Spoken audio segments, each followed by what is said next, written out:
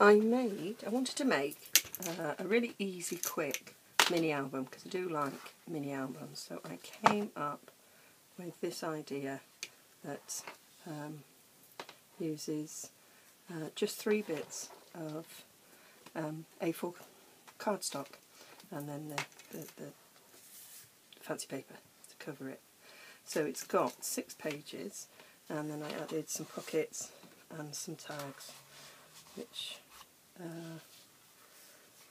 there's another couple of sheets of A4 paper. I've left the back blank because it should take a nice size photograph. I've got one of those little selfie printers, so as you see, fits photo quite nicely. So I sort of alternated. On the centre page there you get 2 pockets, and then the back is just the same, put together using the sort of stacked hinge process.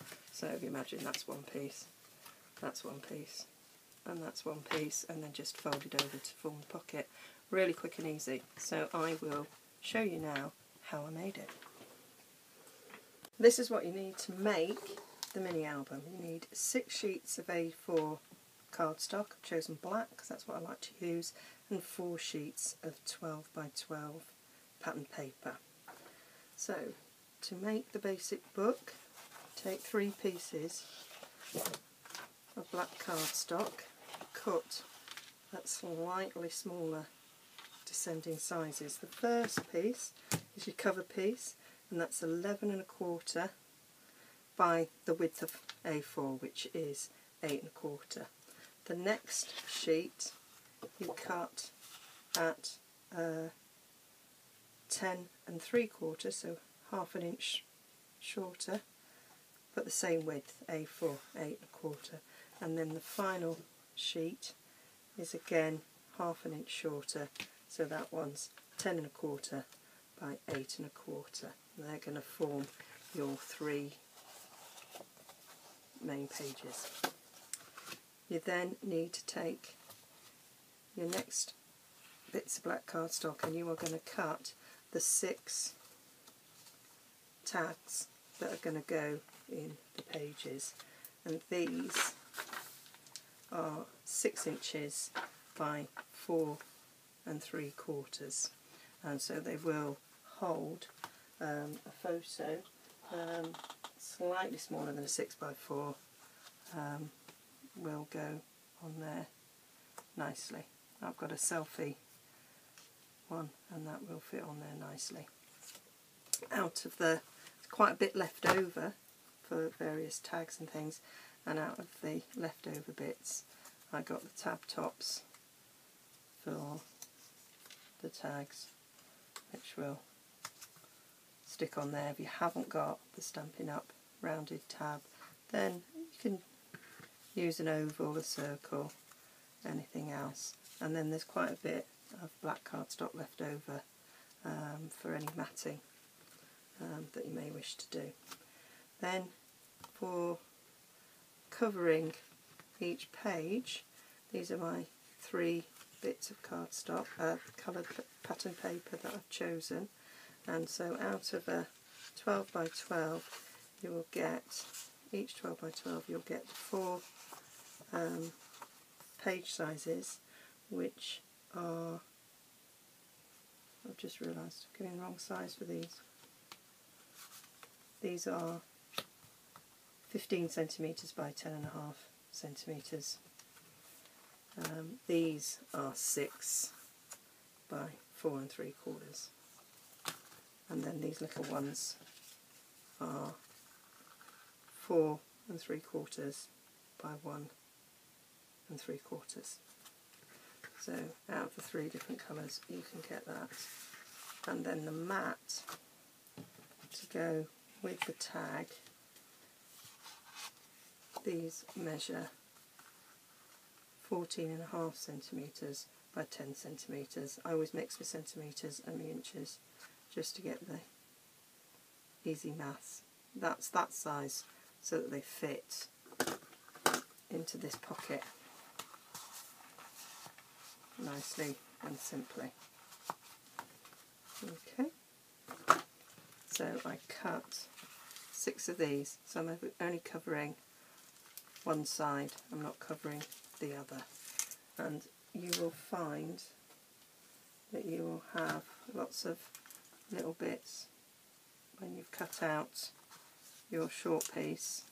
You'll have all these little bits to cut out little embellishments, which is my intention to decorate the back of these mats to make the album look pretty. Okay, so I'm going to round all these edges because I quite like the rounded edge look, so I shall go and round all the edges so then we're ready to assemble. So see you when I've done that. I've rounded all the corners, and so now it's time for the scoring, and the scoring is really easy to remember. You just score at 5 inches.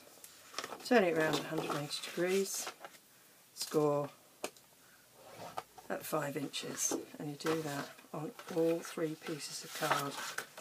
They're all identical. Let's score at 5 inches, turn it 180 degrees, score at 5 inches, and then the final card, score 5 inches, turn it 180 degrees and score at 5 inches. And you might be able to see there, what you end up with is 1/4 inch between each of the score lines. When folded up, they will all be the same size.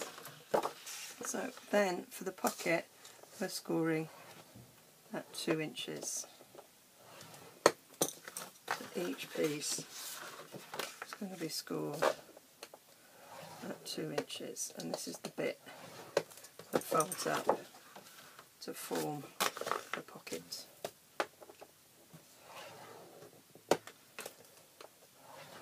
So then we just burnish all our score lines on each piece.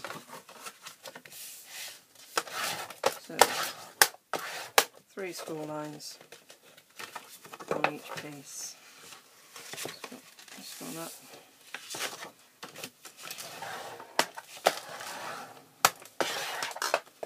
Some done.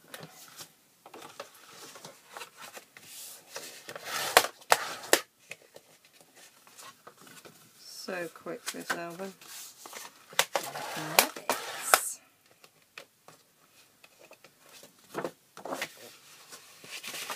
Yeah. And then last one. This one's only got 1/4 inch in the middle, and that's your sort of gusset.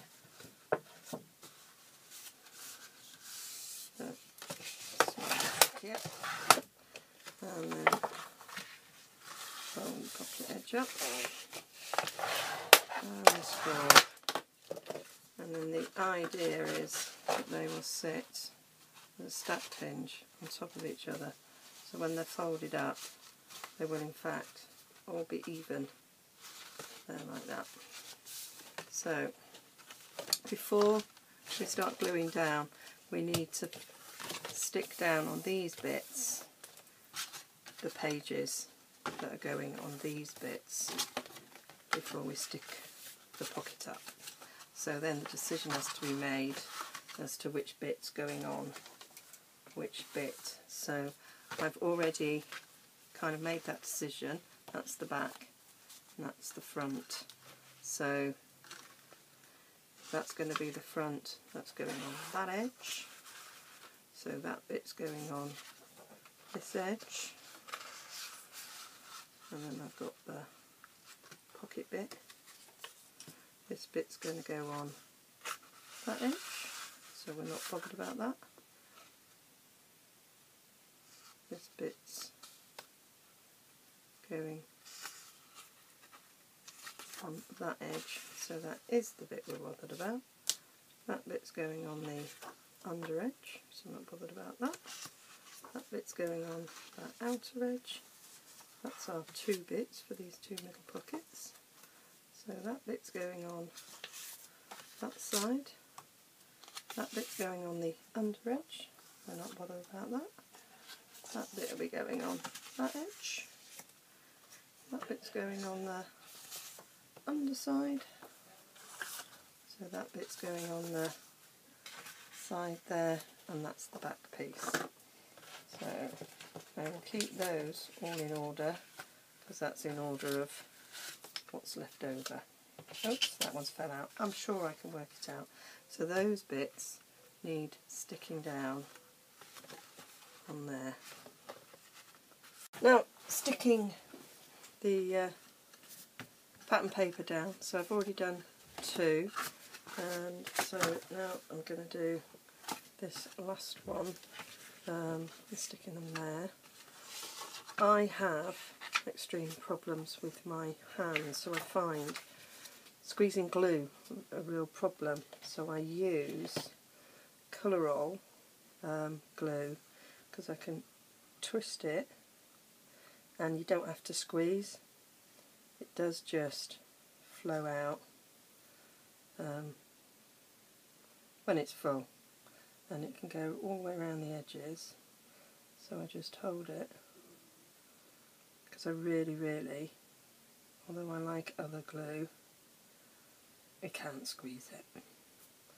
So I just let that flow around the edge. Dun, dun, dun, dun. And then I just give it a twist to do it up, the last little bit flows down. I leave it in a pot so it's always up, and then I take an empty one which has got the spreader on it, and I just spread it around, and it can go all the way up to the edges, so you get a nice sticking point at the edges. And the glue has a few minutes, and it says on the instructions that you're actually supposed to leave it a few minutes before sticking it down anyway.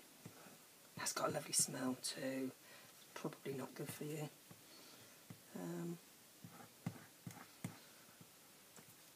Tape pen works as well, but I find they're so not economical, because I do go a little bit mad with them. Put so much on that I can spend a tenner in tape pens. Okay, and then whoop, don't stick. Oops. And then that one's on that side, that one's on that side. So then right way up. It's a nice little edging all the way around, so it makes sticking it on really easy. This is stripy, so there is no ups or downs. There you go. And that's it. So now we've got the three of them stuck down, and it's time to stick them all together. I have noticed on here I've got some marks, not quite sure where they've come from, but I can just cover them up, so that's not a problem. So now, before we stick them together, you've got to stick this up and allow for the pocket. So I'm using, you can use like the red sticky tape, but this is Fast Fuse from Stampin' Up, which I am getting to grips with. It's not over easy to use, but once it does work, it is quicker than the red tape and just as good. And this is not working because I'm on camera.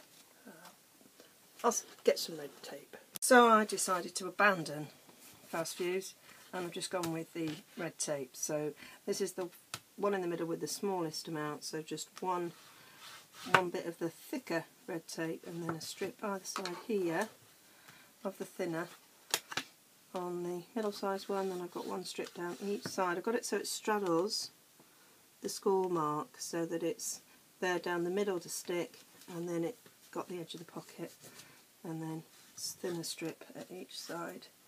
On the middle strip, because it's thicker, I've got one down the middle, those two straddle each score line, and one down each side there. So now I just get it off. It's sometimes easier said than done. That's come off. And this sticks to your hands. I don't like red tape. That's why I was quite excited at the prospect of fast fuse, because it gives you the same strong stick and the convenience of a tape pen.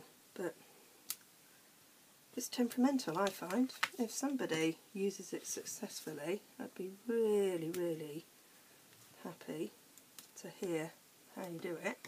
I've seen tutorials, instructions, I still get it wrong. I think I managed to break the thing the first time I used it as well. Chipped a bit off. So that's that. Got our pockets there. So we do that with all three of them. Ah! Just stabbed my finger. Oh, do you know? Bad enough I'm in pain without stabbing my bleeding finger as well. Look, bleeding now. Here's a bleeding finger. I love crafting, but since I've got rheumatoid arthritis, it's not without its difficulties. But I won't stop, because it does help me forget me problems. Makes me happy. And depression is something that you can suffer from with rheumatoid arthritis. So this stops me from getting down too much. Although I do find, like yesterday, when I was doing the bone folding, that I overdid it on this hand, and it really hurts today. I've taken quite a lot of painkillers today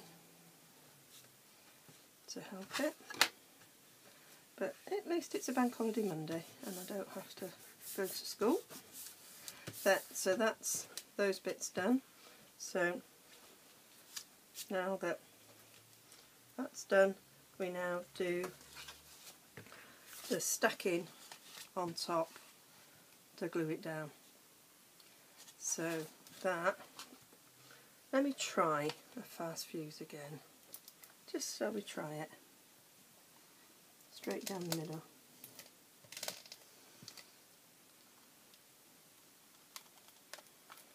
I've seen some people like it. It's just not happening, is it?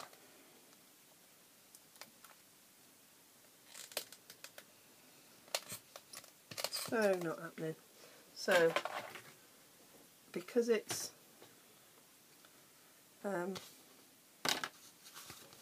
that one's a little bit wider, so I can use the wider red tape. So I'm sticking the red tape to this.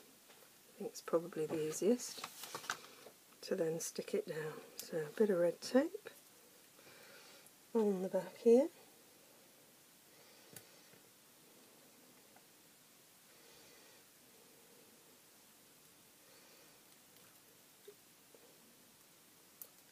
I'm a bit rubbish, look at that.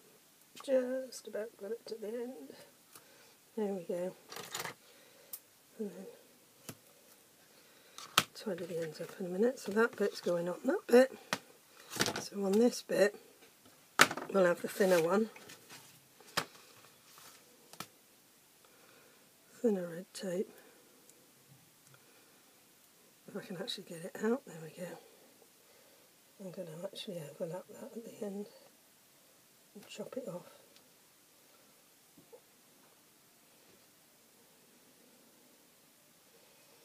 There we go. That'll work. Chop. So let's just chop that back there, and then that one. easier from this side. Chop that bit off there. Chop that bit off there. There we go.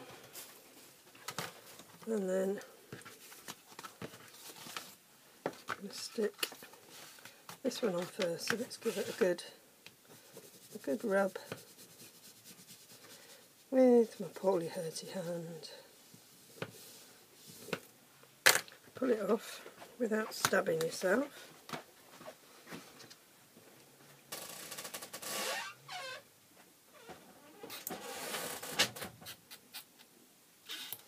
There we go. And then that, because you want 1/4 inch either side, make sure you've got it the right way up. That would have been a disaster. There we go, so we want 1/4 inch each side. So let's line it up at the bottom, 1/4 inch, follow through to the top, and then that's it. Nicely done. And then this one,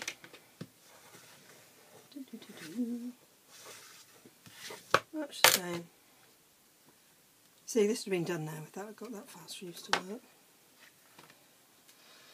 I'm sure it's my technique. And then again, this one goes straight down the middle. And right centre at the bottom. Follow through all the way to the top. Nice and straight. Is my head in the way? I do apologise if it is. There we go. So that's it.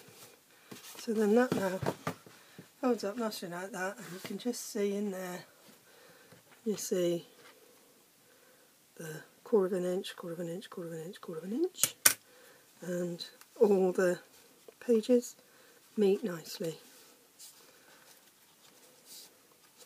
Like that. So now we just need to stick the rest of the pages on. So rather than bore you with watching me stick, I've done them all, just doing this last one. I did run out of my coverall, so I am using some high-tack glue which I decanted into this Cosmic Shimmer bottle because it's actually really easy to dispense from that, because it's quite a soft plastic bottle. I've been to B&Q since I filmed the last little bit and bought myself some piping bit, which is absolutely fab because I have difficulty with the pincer grip, and this means I don't have to. It's quite thick, so I was quite liking that. So I got that now covered in glue. I'm going to stick that in there. So I had a little thought as well whilst I was in the car driving to B&Q, and I was thinking about the fact that I've done this with A4 card and the measurements aren't compatible with, used a bit of roll there, with your American sizes. So I realised you could do this, just cutting down 12 by 12, and then if you just make the tags slightly less wide, you can get that bit out of the bit that's cut off. So then you would need 3 bits of 12 by 12 and get the same effect. Again, very cheap. I like to flatten it out because I find that sometimes you can get a little ridge, and you don't want a ridge in your little mini album, do you? Maybe you do. I think it would be a bit weird if you did. There we go. That's that. And then for the tag, I'm just going to get some of that glue off, put that up there. So for the tag, I'm going to stick that on before I stick the tab on. I did forget to do that to the others. Duh.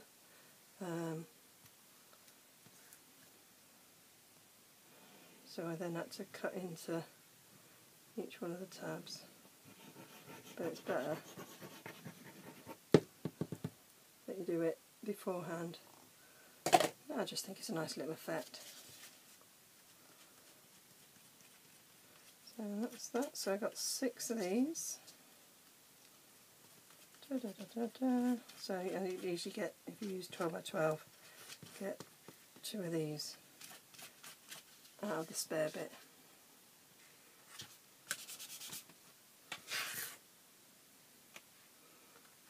And then that's nicked on with a nice little border, and then that goes nice and straight like that.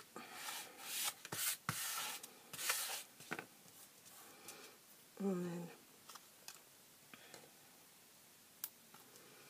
stick here. So these are the retired Stampin' Up! Rounded tab, but you can do it with other things. So the way I've done this is I've lined it up on this so that they're slightly the other side, and we count in 3 and 3 from each side, so we're in the centre. 3, just line it up and fold it over.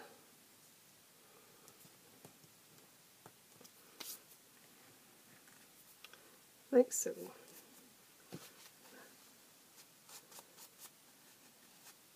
Put slightly too much glue on that. And then what I decided to do is to do a bit of stamping. I'll show you one I've already made. There. So what I've done is using some basic black, and I've got this nice flower punch from the Stampin' Up! Butterfly Basics set.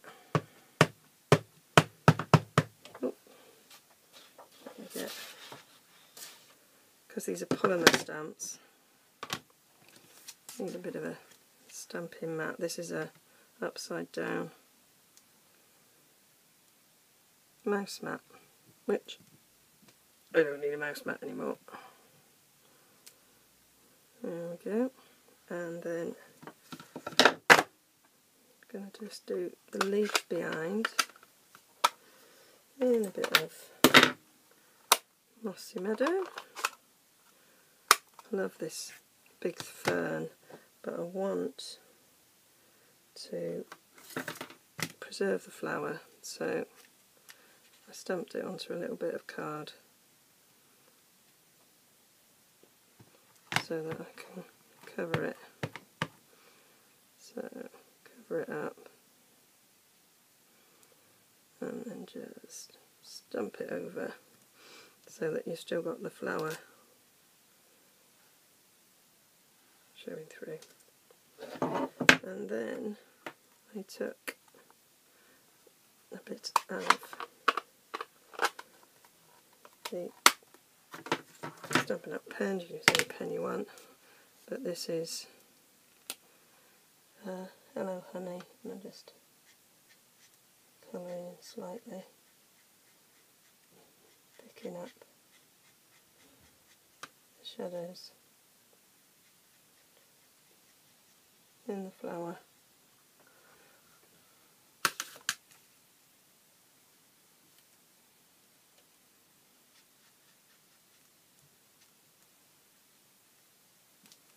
And then a little bit of mossy green, just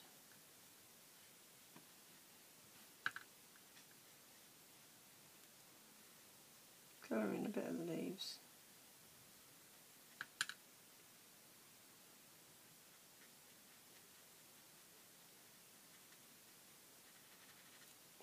picking up a little bit, not masses, just to add a little bit of colour coming through.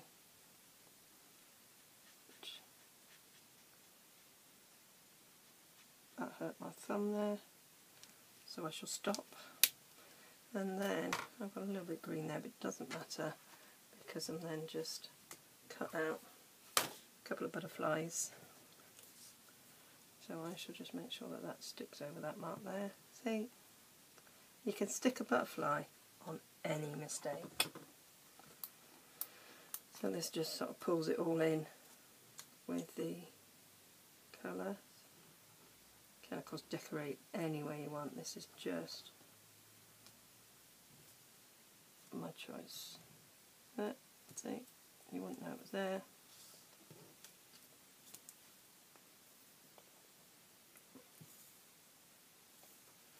Forgot to put this upside down. Gotta leave it upside down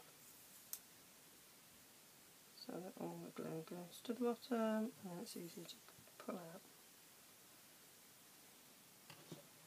Like so.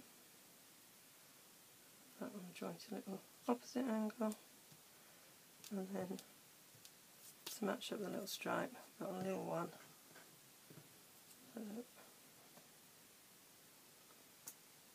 I should just dab a little bit on there, and that will just go in there, like so. So, there we have it. Stick that one back in there.